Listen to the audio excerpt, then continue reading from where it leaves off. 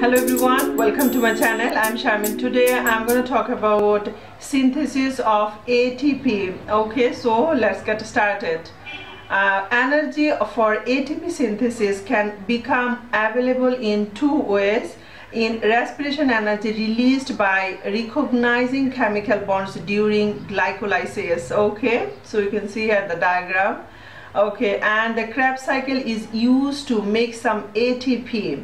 However, most ATP in cells is generated using electrical potential energy, and this energy is from the transfer of electrons by electron carriers in mitochondria and chloroplast. So it is stored as a difference in proton concentration across some phospholipid membrane in mitochondria and chloroplast. Okay, so I hope you understand, and which are essentially impermeable to protons.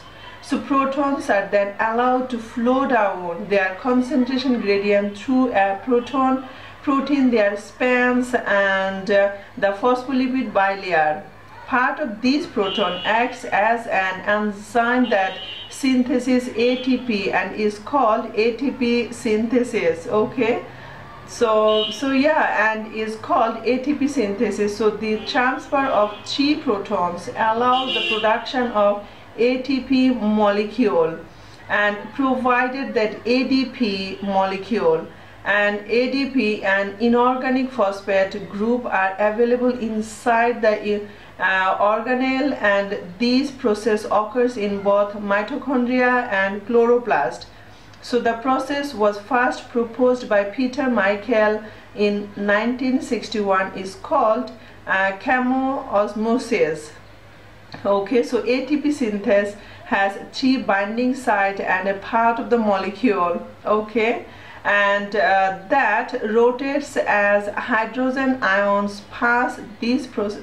This produces structural changes in the binding sites and allow them to pass sequentially through three phases binding ADP and pi and forming tightly bound ATP and releasing ATP. So guys, I hope that's all. Thank you for watching. Don't forget to subscribe, and that's all. Thank you very much.